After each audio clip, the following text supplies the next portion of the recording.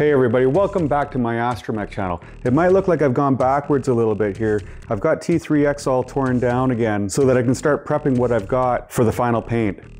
So in the last video I talked about assembling the 3D printed dome, and at the very end of it you may have seen it spinning on the body. And this is going to be a pretty quick video, just touching on a few things that I glossed over in the last one, including this plate that I have attached to the top of the rockler and the motor and mount for the dome rotation. Okay, let's get started.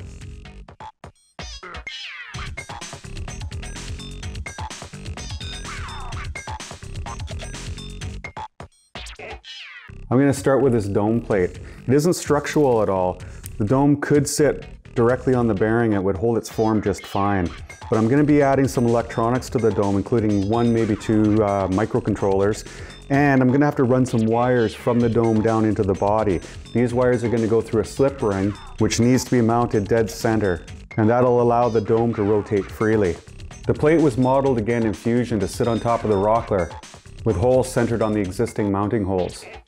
This was then exported to my CNC router to be cut from 3mm aluminum plate.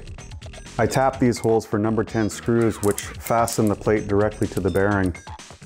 And you can see that I left 3 of the 6 mounting screws long, and they pass through the plate, and the dome has corresponding holes which just slip right down over these studs, and that's all that holds the dome in place for now. The next piece of this puzzle was the motor and the mount for the dome rotation. Once more, I modeled it in Fusion. It consists of a mounting bracket which attaches to the main frame and a motor mount which clamps the motor firmly. This whole unit uses spring tension to make a friction drive pushing against the inside of the bearing. So I chose to use this motor, which is a 12-volt motor from Globe Motors with a gearbox attached to it, which gives me a final output of about 120 RPM at full speed, I believe. Then I made this drive wheel which has grooves for 2 rubber rings and a captured nut to hold it onto the motor shaft. I have a spring over a length of ready rod and a nut and washer to provide some adjustment. I use a 1/4-inch bolt for the pivot, and there's just enough spring tension to keep the rubber pressed up against the bearing. One other small addition that I added to this thing was this strip of Emery Fabric that I added to the inside of the rockler. It's 200 grit and I attached it with contact cement. I don't know that it's necessary, but I thought that it would be a nightmare to add it if I decided I needed to later. So that's the basics of the dome rotation.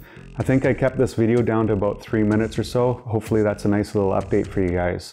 As always, I want to thank everybody that's taken the time to subscribe to the channel or like a video. I really do appreciate it.